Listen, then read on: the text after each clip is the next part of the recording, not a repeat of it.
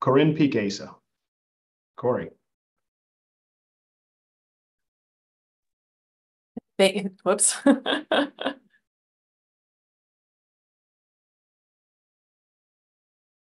I'm sorry, after all our tests, I'm still having trouble getting the buttons to work. Welcome, everyone. So happy to see you all here. As you've heard, we are entering some time of strategic thinking, certainly a period of transformation, which I do recognize can make us feel tired, but is really an opportunity for us to look collectively moving forward, and an opportunity to rethink how we do what we do, how we can do it better, have more impact, how we can be more engaged. So I look forward to hearing from you. There are opportunities to provide input on the research themes, the plan overall, and where we need to invest strategically in our future research and innovation enterprise. So look forward to learning more from you. Thank you. Thank you, Vice Chancellor Peek-Asa. Now, and indeed, we'll look forward to hearing more from you as well later today into the town hall. Now, I'd like to bring back Executive Vice Chancellor Elizabeth Simmons, who is going to provide some further content about today's town hall and how the topics being discussed today support the current strategic plan refresh that is underway at the university. Elizabeth. Thanks very much. Yes, I'll say a few words to set the context. Just really love Fallen Star, so I'm glad we have that slide. Next slide, please. So as the next slide, yes, here we go. So the strategic plan reminds us all that we need to be student-centered, research-focused, and service-oriented. And academic affairs has been using a collective impact method of collaboration to advance the strategic plan by helping us work together more effectively so we can get more impact for all of the work that we're already doing. Now, keeping student-centered, research-focused, service-oriented in mind, let's go to the next slide, which shows us several of the major topics for discussion today. You can see that they map very neatly onto the strategic plan ideas. For example, one thing we'll be discussing is how a service-oriented culture reflects the pride that we take in our work. And there will be a discussion about transparency so that people can get information that they need, clarity, and really understand how everybody's work contributes to the strategic plan. We will be talking about how to be research-focused in ways that maximize the impact of our research by having larger collaborations in new interdisciplinary areas and having facilities to support that work, for example. And we'll also talk about, on the academic side and the student-centered side, summer as an opportunity to do more for students, to do more perhaps for other audiences, to do more for faculty. What could summer mean to our students or to other people in the community? And where could we go with that? So those are examples of some of the things that we will be discussing today. And the next slide, I wanted to just say a few words about what's at the heart of the way that we have structured today's town hall. Change requires communication, and that communication needs to be very honest about what needs to change and why, and it needs to be honest about why certain changes are or aren't possible, which changes have been made, and so forth. So it's important for us all to remember, if we see something isn't working, we need to remember to tell the person or the office that could actually fix it. I mean, it's great to complain to oneself. That's great. It makes us feel a little better. But we do need to tell whoever could fix the issue. On the other hand, if you are somebody who has fixed the issue, it's important to let the person who brought it up know so they understand that you heard them, you appreciated what they were saying, and you have changed things. You've improved the situation. This kind of bi-directional communication is really important so that we know we hear each other, we build trust in one another, we build trust that we can talk about difficult issues and about things that need fixing. And stand together looking at the problem and figuring out how to fix it instead of feeling ourselves on opposite sides of an issue somehow. If we can keep communicating in this kind of way, we will be able to do even more amazing things as a university than we've already been doing. So I hope that today in the interactive portions, you will take this opportunity to do some of this communicating, and through the Q&A, we can also have more bi-directional communication and keep improving the university. That's the context I wanted to set. So back to you, Bob. Thank you, EVC Simmons. Now I would like to introduce Dr. Carlos Jensen, Associate Vice Chancellor for Educational Innovation, and he's going to talk about the expansion of summer session. And as I mentioned in the introduction, we're going to have an interactive component today, and Allison Sanders, our Assistant Vice Chancellor for Academic Affairs and Chief of Staff, will be assisting with our live feedback following each presentation. She will join us after Carlos's presentation. Carlos, I turn it over to you. All right, thank you very much, Bob. And I'm very glad that Allison's going to join us for the interactive portion, because I would be completely lost trying to do that on my own.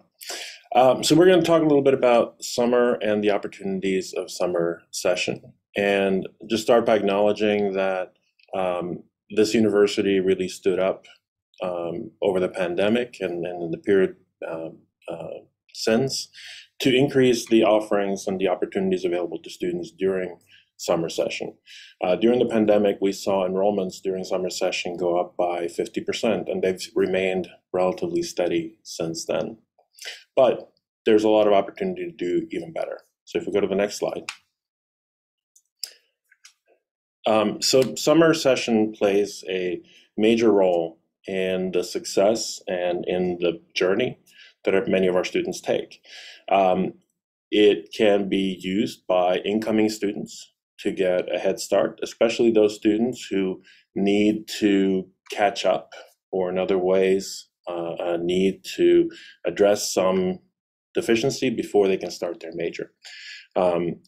We also have quite a number of students who are working to either create a gap where they can then go and do an internship or some other experiential learning opportunity, or who need opportunities to simply finish out their degree and finish out on time. Summer session can be quite financially beneficial, especially to out-of-state and international students, as everyone pays a reduced fixed amount for the tuition during summer. And we've seen this. In previous summers, we've had students who have successfully, with a GPA of 3.0 or better, completed up to 30 units of work during the summer. So it's incredibly important. And it allows students to, again, take ownership or more control over their own journey. It can also be beneficial for the departments, the programs, the university as a whole, as summer is one of our opportunities to offload some of the incredible pressure that we feel sometimes in terms of physical infrastructure around especially key facilities like labs, et cetera. So this is another opportunity for us to spread out what would be typically a very high teaching load during the fall, much higher than during winter or spring. And as most of you will have seen, we revamped and rethought our incentives, both what faculty compensation looks like, as well as what department incentives looks like. And hopefully this will create a more attractive opportunity for departments as well as faculty to contribute during the summer. So if we go to the next slide. So what are we doing to make summer more appealing and more impactful?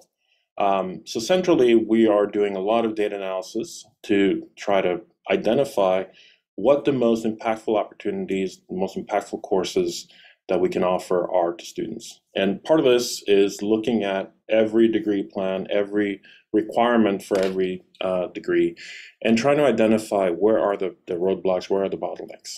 And so we use a system called curricular analytics to identify prereq chains, and where high DFW courses or waitlisted courses or courses that are only offered once a year or twice a year And we've created basically an incentive list, a high impact course list that will be published on Summer Sessions websites and EI's website this Friday, showing which of the courses that would most positively impact students if we were to offer it. And it's a combination of those factors. So we're trying to be much more data driven. Obviously that changes every term, that changes every year. And we can't, from where we're sitting, necessarily identify every high impact course. And so we really want to get feedback from the units. If there's a course that's not made it onto our list, we're perfectly willing to listen to you and to work with you. So that's where we are at. There's still opportunities to add additional summer courses and to sign up for additional summer teaching. And I encourage you to take a look at that. And with that, I'm going to turn it over to Allison to lead us through the interactive portion of the program. Thanks so much, Carlos. So as promised, we're adding a new element to our town hall to gather feedback from all of you and increase the input we receive from the many voices across campus. So attendees, you may use your smartphone and scan the QR code that you can see on the screen. I hope you can see that on the screen, yeah. Or go to your browser and go to www.menti.com, MENTI.com, and then enter the code that's on this page that you should see now. This will allow you to participate in the interactive question sessions and provide answers. It's going to be a lot of different formats that you'll see, pretty straightforward. So I'll give you a moment to do this, to log on to Mentimeter. Just a note, don't close the Mentimeter window once you're logging in, once you've logged in, because we're going to be using it throughout the rest of our town hall today. So I'll give you folks a few minutes to log into Mentimeter and get ready for our first question.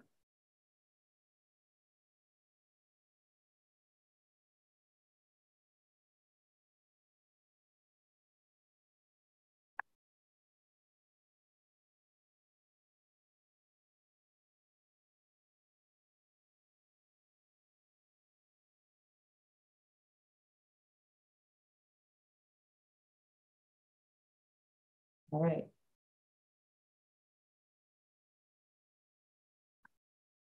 Just a few more seconds, and then we'll go ahead and get started with our first question, which will be focused on expanding summer academic offerings.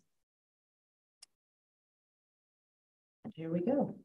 So this is going to be a multiple choice question, and you can select more than one response. Those of you who've used Mentimeter in the past, you'll be able to see that the chart will react in real time as new responses come in. So the first question is, what factors should be considered in setting summer priorities? And just a note, we do currently account for DFW rates, wait lists, cadence of offerings, and some of the complexities of sequences and prerequisites, as Carlos shared in his presentation.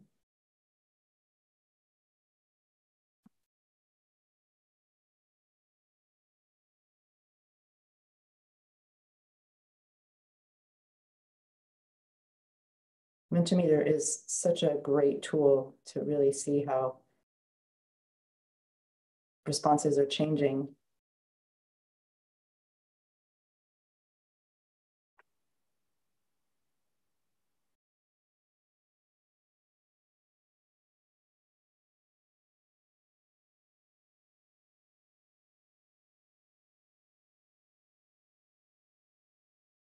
Okay.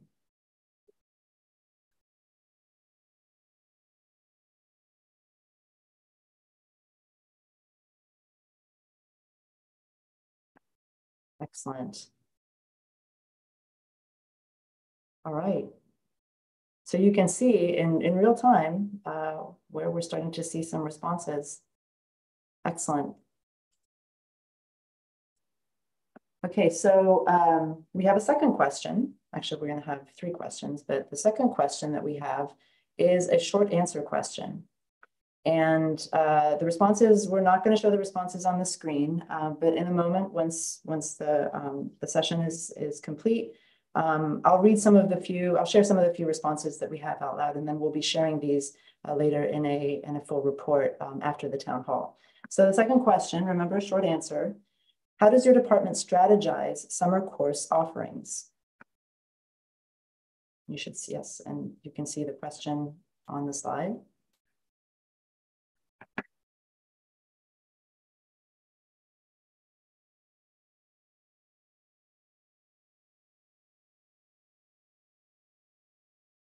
And again, it would be too much to share all of the responses, but we'll give you a little time to respond, and then we'll have a couple of responses to share.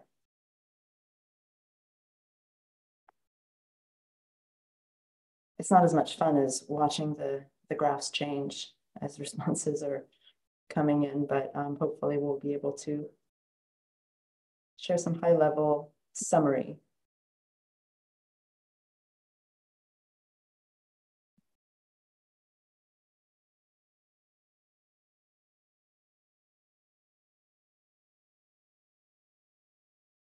Our back-end team is working hard to refresh some of the responses.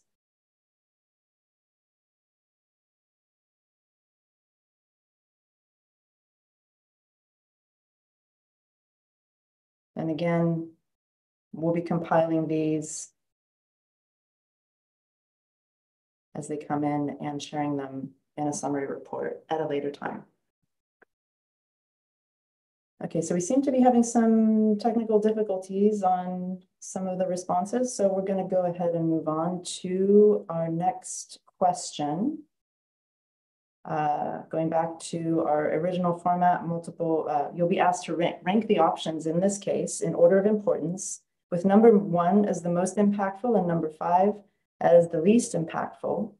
And again, the chart will react in real time as responses come in.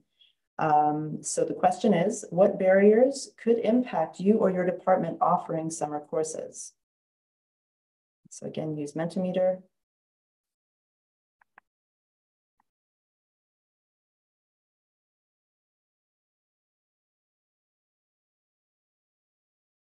There we go.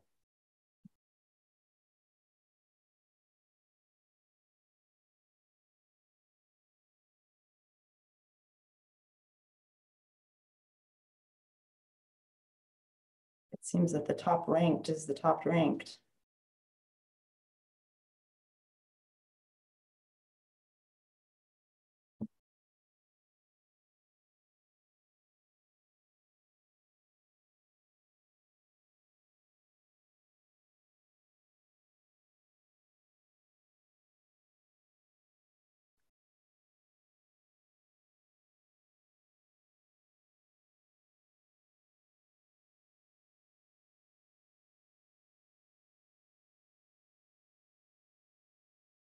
Okay, we've got about 20% of folks responding.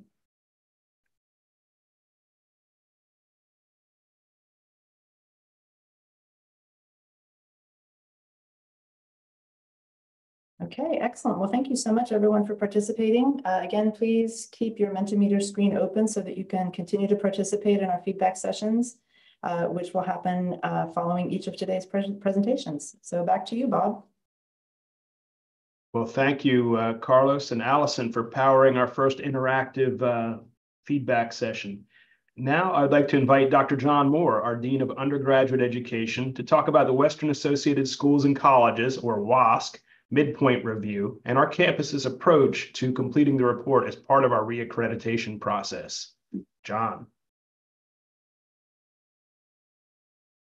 Thank you very much, Bob. We have the next slide, please. So WASC, the Western Association of Schools and Colleges, there's another organization which includes WASC, which is called the WASC Senior College and University Commission. And this is the organization that actually accredits higher education for the Western states, well, California, Hawaii, and the Pacific region. And so that has the acronym WSCUC, but it's still pronounced WASC. So for one who hates acronyms, this is acronym hell. But nevertheless, this is the agency that accredits our university. Accreditation is very important. It allows institutions to sustain and develop effective educational programs. It also assures the community that and the public that the institution has met high standards of quality and effectiveness. And then from a very practical point of view, accreditation by a nationally recognized agency such as WASC is required for students to receive federal student aid from the U.S. Department of Education. So we would essentially not be able to do business if we were not accredited. Next slide, please. So here's the accreditation cycle, the current accreditation cycle. So in 2019, our campus submitted a self-study and an institutional report in advance of our reaffirmation of accreditation review. And that happened over the next year or so. And by February 2020, we received our reaffirmation of accreditation. We received the letter. That part of our letter said that we need to submit an interim report. This is very typical. Halfway through our next accreditation, so that would be in November of 2024. And then after that, we will start the whole cycle again around 2029 to be reaffirmed again we hope in fall 2029. Next slide, please. So the outcomes in 2020, first of all, we had a reaffirmation of our accreditation for a period of 10 years, and that's the maximum that you're able to get. So that was very good. It was a very good outcome. The letter had 6 commendations and 8 areas that we need to address in our next accreditation cycle. And also that we need to submit an interim report. This is very standard for accreditation of 10 years. And so that's due in November. The interim report is essentially giving a progress report on the 8 areas that we need to address. Next slide, please. Okay, so our commendations, the quality of our self-study was thought to be very thorough and self-reflective. We were commended on the creation of the Teaching and Learning Commons. The senior leadership was commended for its common vision focused on student success and being collaborative. The comment was that some places you have Game of Thrones and we were not Game of Thrones. Campus financial management, budget and resource allocation was bold, successful, and transparent. Also an atypical visionary mode of planning with a proactive focus on the future. And then finally, strengthening ties between the campus and community. And they singled out the trolley as an example. Notice that this was before 8th College's community engaged curriculum had been developed. And so that seems like something that we continue with. Next slide, please. The areas to address, there's 8 of them. I'll go through them pretty quickly. One was to continue to improve graduation rates with a goal of achieving a 75% 4-year graduation rate by 2023. Well, we actually have already achieved that. No, I'm sorry, that shouldn't be by 2023. By our next accreditation. We already are essentially at 75% 4-year graduation rate, just a little bit shy of it, but we are essentially there. And then the second was to eliminate the equity gap. So while we're at about 75% 4-year graduation rate, if you disaggregate by various demographic factors such as Pell eligibility, first generation, underrepresented, you see some real gaps in the 4-year graduation rate. So as you probably have heard, we have a collective impact approach to addressing equity gaps with several initiatives now underway. Then another issue was to continue to work on assessment for educational effectiveness and integrate it with program reviews. Assessment of learning outcomes is something that WASC asks us all to do. It's something that's very difficult to get buy-in on from faculty. However, over the past couple of years, we have been meeting with all of the departments, my office, as well as the Teaching and Learning Commons, and discussing assessment as a way of addressing equity gaps. And we've gotten some traction on this. It's not universal and we still have work to do, but I think we are making progress. And also, we worked with the Academic Senate to ensure that addressing equity gaps now as part of the charge for program reviews, so that when a unit is being reviewed, they need to talk about how they're addressing equity gaps, and the program review committee should be evaluating that. Another issue is assess the many diversity and student success programs. We have a lot of these programs. We don't necessarily have data on how successful they are, and we may want to devote resources to the ones that are most successful. We do have some good assessment in student retention and success around Summer Bridge. In the Commons, we have some very good assessment around supplemental instruction. So we're continuing to look at that, but this is something that's a work in progress. Next slide, please. Also, we are asked to resist pressure to increase enrollment targets, allowing for modest growth. Now, we're already at our 2030 undergraduate target of 32,000 undergraduate students. We're actually a little bit above that if you take the three-quarter average, quite a bit above it if we take the fall census. Now, we have implemented now new enrollment management strategies using a wait list that allows us to manage some of this enrollment. If you look historically at our increase in enrollment, it's due to two factors. One is increase in our enrollment targets, and the other is the excess yield beyond our targets that we had for many, many years, sometimes very significantly. We have now brought the excess yield under control, so our yield is essentially in line with our targets. On the other hand, setting those targets is a complicated, ongoing discussion with the Office of the President, and is also tied to the compact with the governor that is asking for an increase of essentially 1% in California resident enrollment, or FTEs, student FTEs yearly for the next several years. Now, the student FTE actually is interesting because any enrollment that we have in the summer session enrollment counts towards our FTE count and allows us to it allows us not to have to enroll as many students, and these are essentially our existing students. So related to the previous discussion, a robust summer is critical for this as well. We were also asked to diversify our non-resident undergraduates. There was concern that our undergraduate non-residents came essentially from one country, and we have increased domestic non-residents. We have non-residents are both domestic from the United States and then international. It's now the case that our domestic and international non-resident enrollment is almost identical. They're almost 50% of our non-residents. We are also attracting international students from more diverse countries, so we are making some progress there. Now, again, under the compact with the governor, we are being asked to reduce our non-resident enrollment to 18% over the next several years. So that's also a factor in this.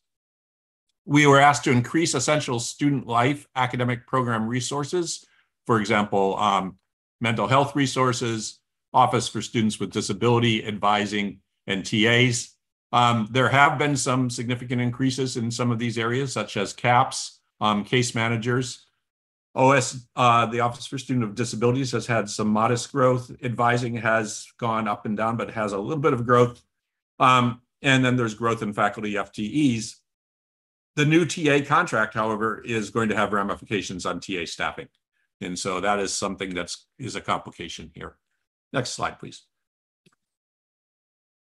Then we're asked to act on the recommendations of the Holistic Teaching Evaluation Work Group. That report had just come out in 2020. Since then, we've had an implementation committee followed by a standing committee. And as you probably know, we now have the sets that have replaced the CAPES. So the student evaluation of teaching, that has been implemented. And the standing committee is now starting to phase in the portfolio review. And some faculty have begun to include portfolio reviews in their files. And then finally, address CAP major issue. This was what the committee heard the most from students concerned about not being able to get into CAP majors. There have been 3 committees that have looked at this, and we now have a new procedure which has been endorsed by the Academic Senate. It's a much more nimble procedure, and it's also a more uniform procedure, particularly around continuing students. And it better addresses diversity and equity in some of these high demand majors. So this is something that we're starting to roll out over the next year or two, and you'll be hearing more about this. There is a Senate administration work group that is drafting the interim report, and that report draft will be due on May 1st, and then it will be distributed to the campus community, to the Senate, to other people for comment in advance of getting the interim report submitted on time, November 1st, 2024. And I think that's it. Next slide, please. All right, thank you so much, Don. So we're now moving to our interactive portion of this particular agenda item. So I'd like to ask all our attendees to go back to your Mentimeter window if you have it open. If you have not yet logged on, you can use the QR code that's on the screen or the link in the chat to connect to the feedback tool. So I'll give you a couple seconds to get over to Mentimeter, and we'll get ready for our first question, which will be a short answer question. And again, this is going to be in response to the WASC midpoint report that we are preparing, due in November. And our first question, again, short answer: what successes do we want to highlight in our interim report? And I think we are going to share some of those responses live, if I'm correct. There we go.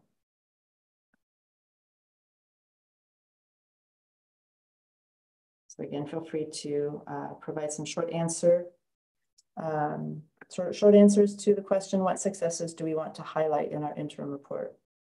What are we really proud of in our undergraduate education space? We'll give a little bit of time.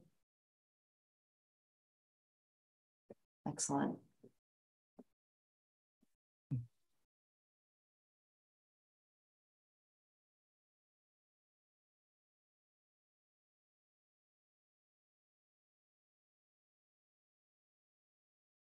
That's great.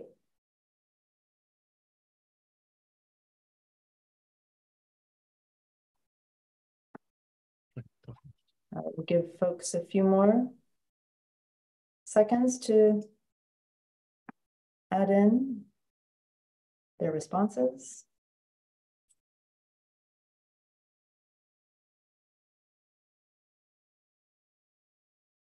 Okay, great. Well, thank you all so much for those great responses. If there is a challenge that you think should be addressed but is not listed, we've put John Moore's email address in the chat, so feel free to share additional suggestions with John. Okay, so this next question, you're going to be ranking the options in order of importance, with, again, 1 as most impactful and 5 as least impactful. And the question is, what challenges should we address? And again, the chart will react in real time as responses come in. So without further ado, please provide your responses. Excellent.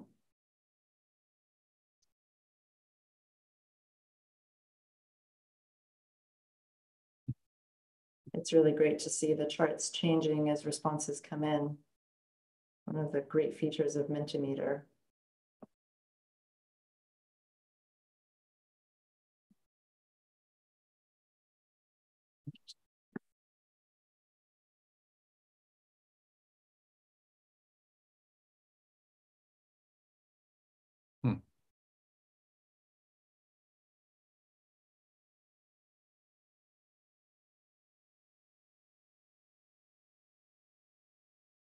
All right.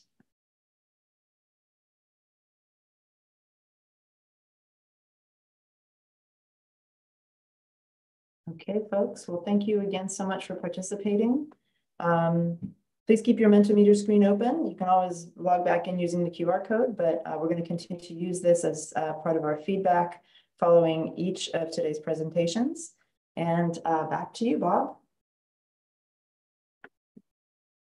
Well, thank you, John and Allison. And now I'd like to introduce our next presenter, Assistant Vice Chancellor for Academic Personnel, Cindy Palmer, who will discuss transparency in the academic personnel process. Cindy. Hey, Bob, thanks for having me here. And wow, I can't wait to see our results of our questions on that Mentimeter. What a great tool that is. So much fun. Hi, everyone. I'm Cindy Palmer. I'm the Assistant Vice Chancellor for Academic Personnel. I have probably seen many of you already. I've gone to several departments during the fall and winter quarters.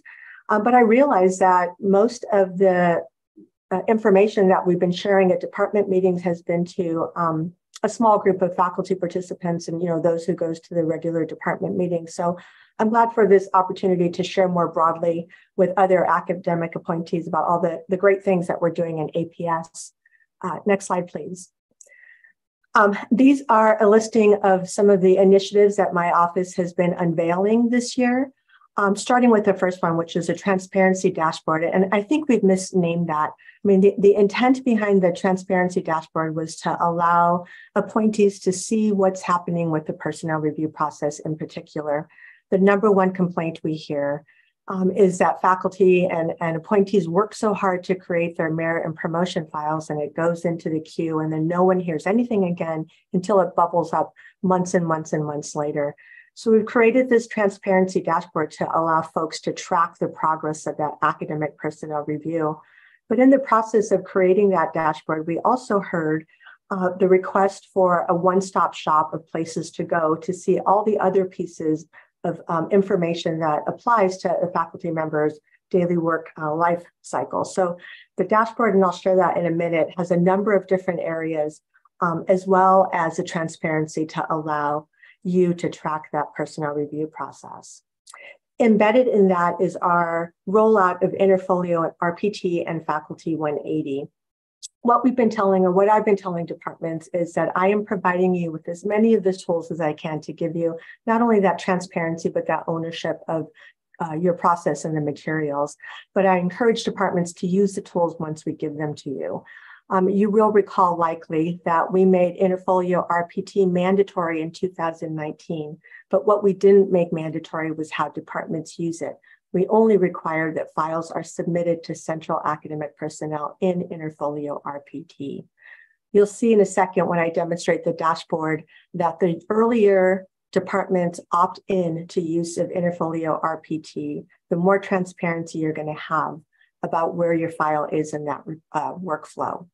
The other side of that is the Faculty 180, and this is our pilot effort to allow faculty to create an electronic version of a BioBib. In addition to that, we are working really hard on streamlining the ORS approval workflow. We've heard that this process is long and cumbersome and doesn't allow you to be nimble. So my office has created some escalation processes so that there are less back and forth between the search committee and my office in order to get compliance to approve your different workflows, your search report, your shortlist, and your search plan. That has been pretty successful, and we've reduced the number of back and forths and change requests by about 25% so far this year, and we're continuing to refine and improve that process. The other thing that we're adding is the introduction of artificial intelligence in AP and using ServiceNow. We realize that faculty and staff have different work hours and aren't always on campus and aren't always available to go down the hall to ask somebody a question. So we're using AI and converting our process manual to more of an interactive format so that you can get the answers that you need in real time. And with that is enhanced training. We also understand that departmental staff is a very nimble workflow, and they move often amongst departments and units. And so there's not a lot of consistency in material available or that help. So we're creating some enhanced training products so that our training options are on demand, and so that staff and faculty can make use of the training material and get questions when they need them, rather than having to wait to go through a real person or pick up the phone or send an email or go down the hall to an office. And all of this is tying in with our conversion from paper products to some Kuali tools. All of the list of options that you're seeing here now are administrative appointments, our RTAD request, course overload, FSEP and faculty leverage programs, and ELSAs or entry-level salary agreements are all now on Kowali. What this allows us to do is the transmitters or whoever submitted that request can now track the progress of that workflow. So it's not this big black box of where it got submitted and then someone just waiting for a response. You can actually see where it is as it goes through that process. Next slide, please. I encourage everyone here to make use of the APS website if you've not already done that. And you can find this material at aps.ucsd.edu. If you are following along with me now, this website is live, and this is how you're going to access that transparency dashboard that I talked about. At the very top of that page, you'll see a faculty resources drawer. And if you scroll down to the bottom of that, you'll see useful links for faculty. If you click there, it takes you to the reviews transparency dashboards for faculty. I also want to point out that this isn't limited to faculty, and we are changing this name to academics, and it will be useful links for academic appointees. Once you click there, next slide, please, it takes you to this dashboard. This is where hopefully you can go for your one-stop shop. You'll see that there are a number of boxes there, including a place to go to look at your leave and service modification history, a place to go to look at all of your teaching evaluations. You can go directly to UC Path from this location. And once in Path, you can change your demographic data. You can change your home address if you move. You can look at your payroll information, anything that you can do in the Path Center without having to go through that Path portal, you can access directly here. You can also access Interfolio RPT, UC Oats, the bookstore, the research page, and if you're involved in our pilot for Faculty 180 for that BioBib conversion to an electronic format, you can access that here. But the big money that I want to share with you is the current academic reviews and employment history box. If you click there, that will give you a number of pieces of information about yourself. If you are undergoing academic review, at the very top of that page, it will show you where that file is in real time. It will show you the percentage of appointment from each department. It'll show you what the department is recommending, rank and step. It'll show you where the file is live as of this date, and it'll show you the date that the file went to that location. There's also a box there at the very end. It looks like an eye. If you're following along, and if you click there, it'll show you the entire log, the back and forth of what has happened with that file since the time it was put into the Interfolio RPT product. There are also several sublinks on there. If you're following along, and even if you're not, you'll see that it shows you the workflow for your file review. So for example, it'll say you are in step 9 of 17. There's a hyperlink there that will show you what those steps mean. There's a best practice that will show you what is required by policy. And then if you scroll further down that page, it'll show you by department what your departmental workflow looks like. This is not only to help you follow along for your file, but to compare with other departments so you can see what is required and what the department may have self-imposed by adding extra steps to that workflow. All of this is in response to faculty who want more control and more access to that material. So I hope it is helpful. Next slide, please. This is all a work in progress, not only the AP website, but this transparency dashboard. When we first envisioned this and rolled it out in September, there were only 6 boxes there. But based on feedback from you, from our academics, we've added 3 additional boxes. This is not concrete. This is not built in. We have plenty of room to change it and accommodate your requests. So this is how you can reach Bob and I, and we will look forward to receiving your input.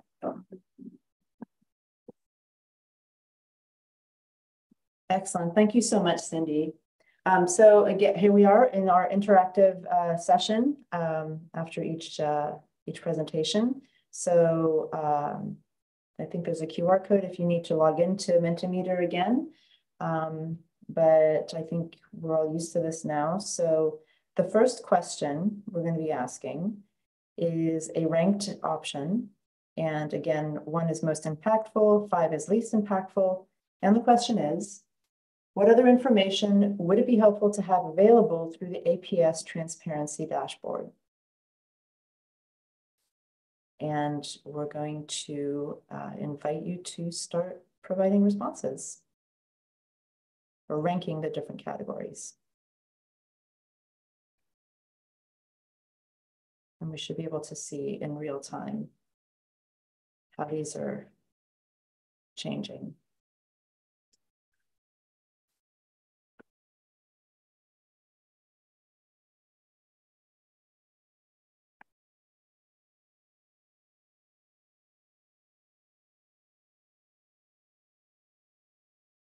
I almost feel like there should be some music to go along with this.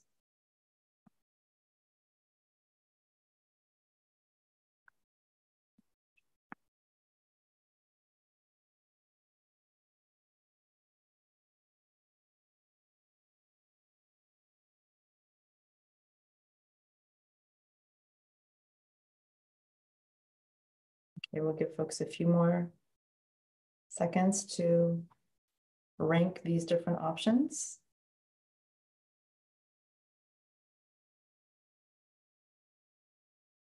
Okay, and again, Cindy and Bob have provided their contact information. So if there's additional feedback that you'd like to provide, please do so. Okay, so now we're going to move on to our next question, which again is a short answer.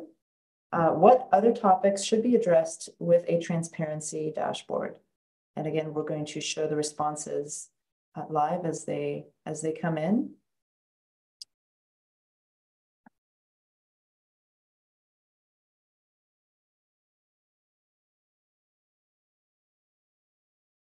And in a moment, we should be shifting over so that we can start to see what folks are providing as responses.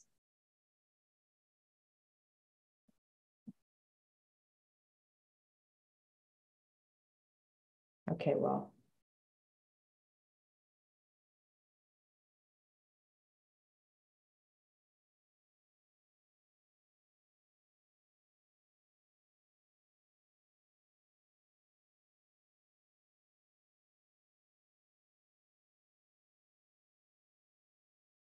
Okay, so when we start to see the numbers of responses stay steady, we'll be ready to move on to our next question.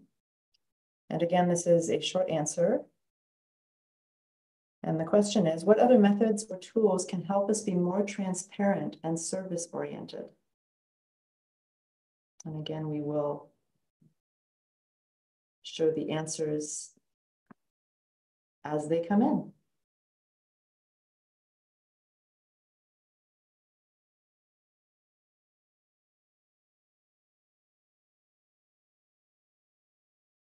In just a moment, you should start to see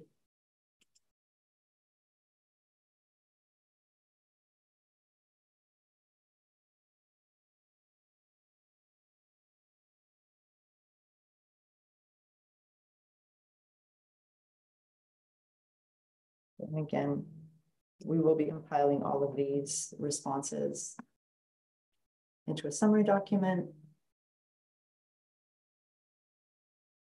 And I've just been reminded that you can continue to provide answers to these questions, even if we have moved on in our presentation. So we'll be taking a look at what comes in and providing a summary in a few weeks once after this town hall.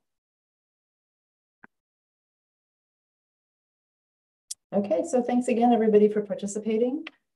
Keep your Mentimeter screen open so that you can participate in the feedback sessions following our last presentation.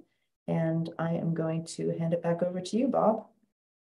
Thank you, Cindy and Allison. Next, I would like to welcome back our Vice Chancellor for Research and Innovation, Corinne Peek-Asa, to lead a conversation about research and innovation. Corey. Thank you. Yes, we're very excited to get some input on the themes, strategic areas moving forward. So next slide, please. As you know, we are a research and innovation powerhouse. That big B is 1.76 billion in research.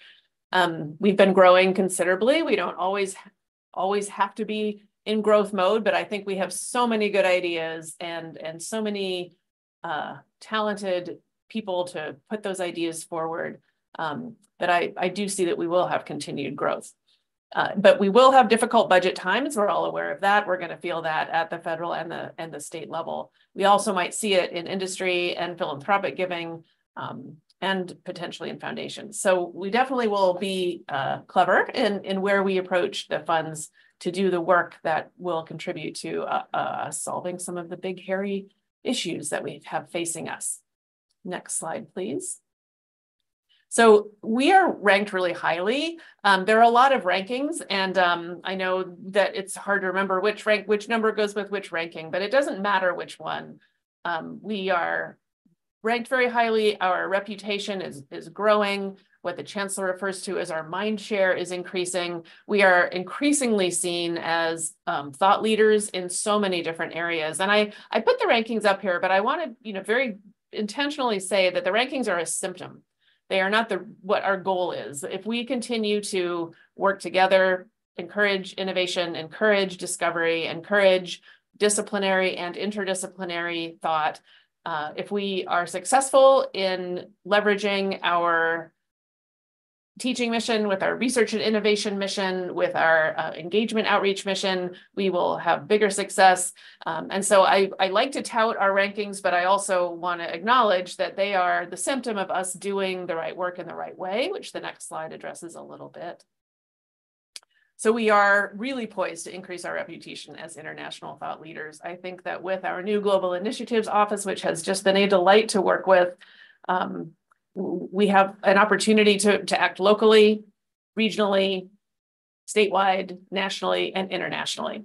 And I think that our ability, especially to move forward in the innovation space, innovation for commercialization, but also innovation for solutions, will be a very fun thing to continue engaging in. And we will be successful by doing the right work, doing it in the right way. And that's part of my job, to keep us compliant. While I do promise we also try to keep things as efficient as possible, we're working very hard on that. We have some good business systems, processes, and case studies ongoing. And that we also are always looking for ways to do the right work in the right way, but not always having to do more work to have the big impact. Next slide, please. So the goals for strategic planning are that we want to refresh the themes, and there wasn't really a time built in the strategic planning process to do this. So we're collecting data on the themes, input on the themes. Do we want to reword the 4 themes we have as a refresh? Are there a couple more, 1 or 2, that we also might need to add as we look into the future? And then we also want to think within these themes, where do we want to strategically invest in what we want our reputation to be built on? And we will always be encouraging every direction of research that any faculty member, staff member, student wants to go in, but also recognizing that there needs to be some investment in strategic priorities. So trying to balance all of those levels, we are always constantly thinking about. So with that is really all I wanted to present. I think you guys know the research and discovery at a more local level than I do. So I think that next slide, we're ready to move into some questions that will really help us move forward in thinking about where our strategic opportunities lie. Excellent. Thank you so much, Corey. So again, here's the QR code if you need to log in to Mentimeter, and the link is in the chat. So we'll go ahead and start with our first question. Again, a ranking option in order of importance. 1 is most impactful, 5 is least impactful. And the question is, how would you prioritize investment in research and innovation growth? How would you prioritize investment in research and innovation growth?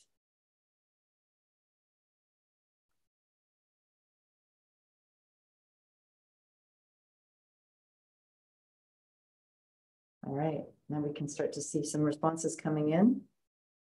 I know that this is going to be of great interest to Corey and her team and the rest of us, where we should focus our energy.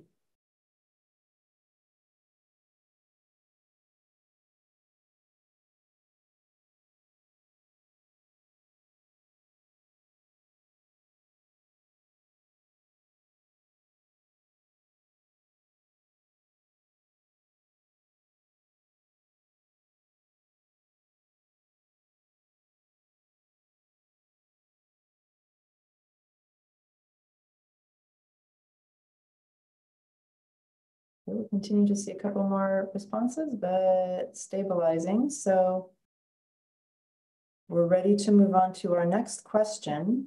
And for this one, it's going to be a little different from what we've done so far. We're going to generate a word cloud with your 1 or 2 word responses to the following question. What other areas would you prioritize for investment in research and growth beyond those that we've already mentioned in the prior slide and in the presentation? What other areas would you prioritize for investment in research growth? So again, 1 or 2 word responses, and we're gonna try to generate a word cloud.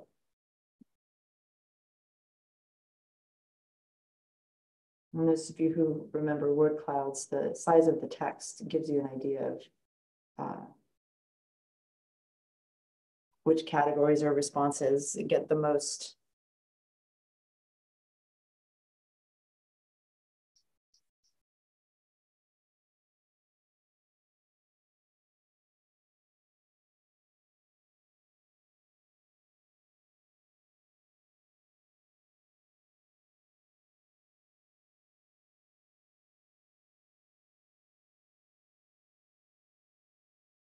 really fun to see this evolve and change just over a couple of minutes.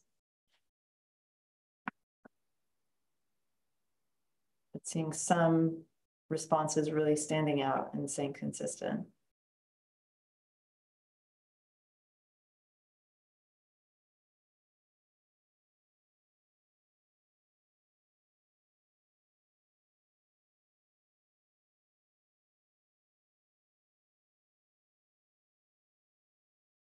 Okay, and again, you can continue to contribute.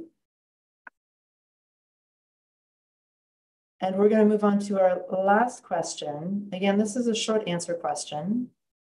And we'll provide the responses live as they come in. And the question is, what activities might help us be successful in accelerating research priorities? What activities might help us be successful in accelerating research priorities? Again, this is a short answer. We'll wait for these to show up on the screen.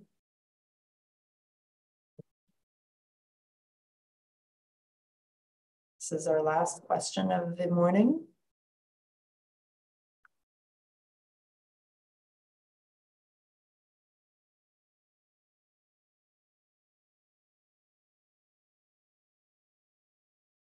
And again, the windows will stay open as long as you have Mentimeter open. You can continue to provide responses even after we've moved on.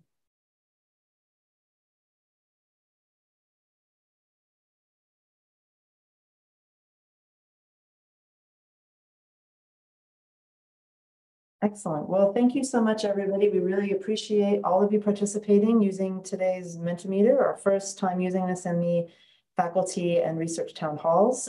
So based on your feedback, it looks like this is going to be a really fun tool for us to use in the future. We're going to gather all of the responses that you provided, including all of the short answers. We're going to share these with our panelists, and we'll provide a summary report in the weeks ahead as we start to pull together all of the information that you provided. You may now close Mentimeter. Thanks again, everybody, and back to you, Bob. Well, thank you, Corey and Allison. It's been very interesting to have our interactive part, but we're going to go next to a more familiar part of this town hall, and that's the Q&A part of the program. So I invite all of our panelists to turn on their cameras. And as a reminder to our audience, you can please go ahead and submit any questions you may have using the Q&A window.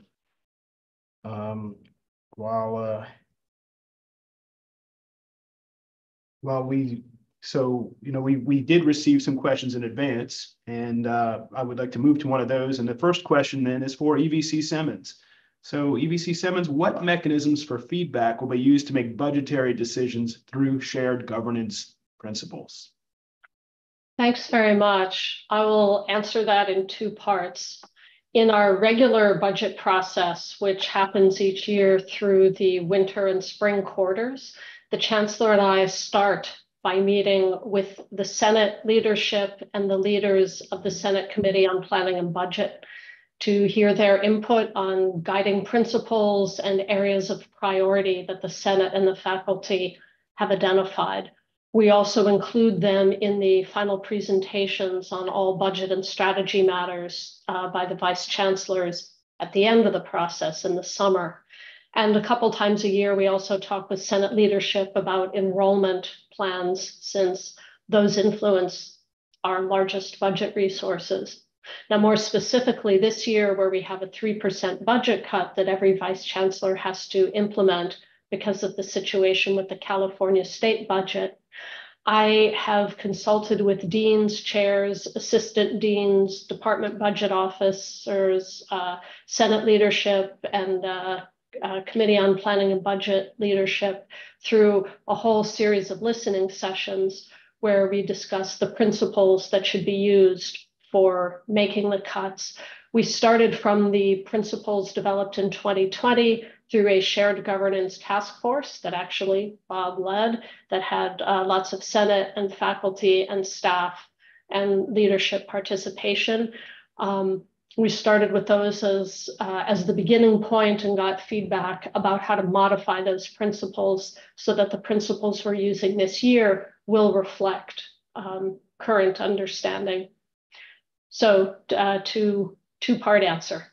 Okay, well, thank you, EVC Simmons. The next question is for Vice Chancellor Peek-Asa. What metrics will be used to gauge the impacts of research, and how will rankings be considered within that impact analysis? The second part of the question is, how will a researcher know they are considered successful by university standards? Well, as everyone is probably well aware, there are many layers of metrics and evaluation, starting with the individual faculty level. Primarily, that's through reviews at the department level. So those are a little different for every field. And I think that, how do you know you're successful? One is if you're getting promoted, but the other is, do you feel like you're doing the work that you want to do? And if you're not, but you feel like our office can help you, or your school can help you align with the right funding opportunities, the right partners, definitely reach out to do that. I think then moving up, you know, we look at rankings because they're an objective measure, and we rely on a lot of those publication counts. How widely cited are those? The things that often we care the most about: have we changed policy? Have we changed behavior? Have we advanced solutions to some of the challenges that we work on? Are hard to measure. Those long-term impacts usually are collective. They usually have a lot of things that contribute. Sometimes, despite really, really good contributions, they're not as quick a pace as sometimes the things that aren't working as well. So if we think about AI, we might do a really good job advancing AI technology, AI ethics, AI accessibility and equity. But it just may be the case that industry or that the other things work faster than we do. So I do think that we as a campus are having conversations about what are our values, what different things do we value, and that might lead to some interesting ways to think about how can we consider engagement. How can we consider, truly participatory bidirectional engagement, which takes a lot of time in research? How do we consider impact? So including things like changing policy, changing standards, changing innovation and getting products out to the market. How can we reflect that in our reward system? So this is a collective discussion when we think about the metrics, and they're complicated, they're qualitative and quantitative. And certainly ideas and input is welcomed. Well, thank you, Vice Chancellor Peek-Asa. The next question is for Assistant Vice Chancellor Palmer. What mechanisms are available to talk to someone in academic personnel services when there is an urgent matter that cannot wait for a ticketing system? Oh, what a really good question. I encouraged you during my presentation to peruse the academic personnel website, and I ask you to do that again. If you go on there, there is a link for every staff member in my office, and includes a phone number and an email address. When we are out of our office on a remote workday, that phone number transfers to a cell phone, so we're always accessible even if we're not on campus on site. And I think we're going to drop the chat to the website, or the link to the website, in our chat. We also don't use a ticketing system for that use. Our ticketing system is limited to access to our technical solutions or for technical help. But I am aware that my colleagues on the health sciences side also have a centralized AP unit, the ARC.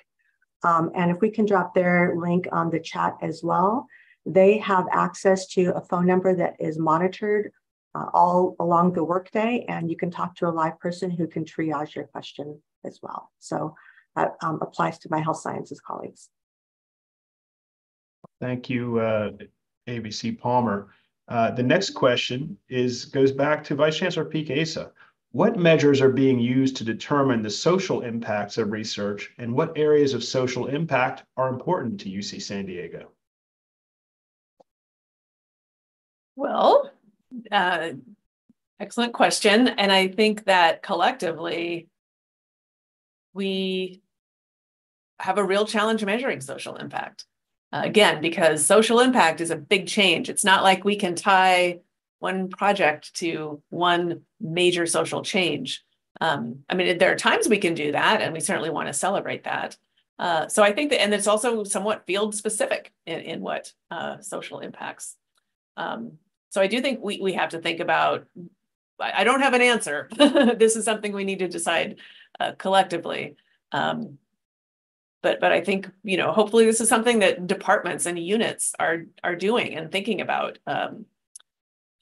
And then we can sort of raise up, we can look at main things like, are we changing policy? Do we have evidence of culture change? How we tie that back to the research, again, is very complicated, and it involves both qualitative and quantitative measures. And it's one of those challenges where we need to find the stories and we need to find measures that make sense. But it's one of those areas where we could spend more money on trying to figure out and collect data to measure this than we do doing the work itself. And then it becomes, you know, not so helpful and not a good use of our resources. So I'm not saying it's not important to understand what social impact that we have, but measuring it is tricky. And I think we have experts on our campus that could probably answer that question better than I can. Yeah, if I could just add, I mean, I think it's incumbent upon every researcher to consider that question. And I know with the NSF, for example, you're asked to put your research in the context of broader impacts. So it's something we all need to be engaged with. I would now go to a question for ABC Jensen and Director Fragomeni. And the question is, how will the university make summer more accessible for students, particularly related to financial aid and housing limitations? Excellent question. So the university has worked quite hard over the last couple of years to try to make summer a reality. So we increased Summer Bridge. That's a program specifically for underserved incoming students, from about 300 students pre-pandemic to 700 students last summer. And our goal is to hit 950 for this summer. And that's a program where students get to take academic courses. Some of them get free housing. They don't pay for the units. The university covers them, et cetera. So that's on one side of the scale. On the other side, we are working with advising, we're working with the financial aid office to communicate to existing students what financial aid solutions are available. Part of this is, you know, living on campus during summer can be expensive. And this is where the work with the units is really important. Part of the affordability equation when it comes to summer is also the availability of remote courses, of online courses that students can take while they're living at home or while they're off doing an internship or another experiential experience. Our understanding is that there hasn't been a wait list for housing, but you know, it's not cheap to live on campus. Well, thank you for that response. The next question goes to Dean Moore. How does the university define success and/or improvement? And is there a clear understanding across departments of these metrics? That's a great question. Thank you. So there are some very high-level measures of success. So our four-year graduation rate is one very concrete high-level measure of success. And if we're talking about equity gaps in four-year graduation rates would be a way of measuring equity gaps. We also have first and second year retention data, and we can see equity gaps, for example, in second year retention. So those are some of the high-level measures. There are other measures, however, that are more at the course level. So we can look at course. So ABC Jensen mentioned DFW rates. These are the percentage of students who receive either a D, an F, or a W for a particular course. Some courses have relatively high DFW rates. And again, we can see equity gaps in who is getting D's, F's, and W's in terms of the percentage. On the other end of the scale, we can look at courses to see if there are equity gaps in who's getting A's versus B's. And this is actually very revealing, because this really shows that if students are getting B's, they're actually being successful in these courses. But if they're not getting A's, and there's a gap there, it suggests that there are things that we could do to try to support our students. How do departments know about this? These are things that we have been discussing with all of the departments. We've met with all of the departments over the past 2 years to talk about program reviews and talk about assessment cycles that would feed into the program reviews. And we've been talking about all of these measures as things that they could be looking at and assessing to assess these gaps. Okay, thank you, John. I think this is going to be our last question, and it goes back to you again, John, and it's related to the last one, but more specifically focused on accreditation review. What are some of the accountability measures in place to ensure that the campus is addressing the 8 areas of improvement we're expected to work on? Yes, that's a very interesting question. First of all, the 8 areas are not the same, and so who would be accountable for each of the 8 areas is going to differ from area to area. But nevertheless, the highest level accountability, of course, is our reaffirmation of accreditation. We are on notice to address these in our next self-study, and our reaffirmation of accreditation will depend in part on how we've addressed these issues. So it's really incumbent on the various campus office, some of them administrative offices, but also departments, to really take the lead in addressing this. We do have accountability meetings that are part of the Equity, Diversity, and Inclusion Office strategic plan for inclusive excellence that touches on some of the equity gaps that you see in departments, and so that is one measure of one mechanism for accountability. And we are engaging the faculty in these conversations, particularly now that we're doing our interim report. We have a Senate administration work group, and this is by design. This is so that the faculty are engaged in the drafting of this report and are aware of what we need to be addressing for our next reaccreditation. Thank you. And yes, I'm afraid that is all the time we have for today. I want to thank everybody for their questions. I would also like to thank the presenters and guests for sharing their time and information with us today, and particularly the staff who helped put together our first really interactive response town hall. So I think this can be an important thing for us in the future. And I thank you as well for taking the time, the faculty and researchers of UC San Diego, to attend today and continue to work together as a community. We had more than 120 attendees today, and I believe these town halls have become an important part of how we stay informed and united as a community. So we look forward to continuing with them. The next town hall will be for staff, and it'll be on Tuesday, May 14th. You can visit the HR staff town hall page to register as shown in the chat.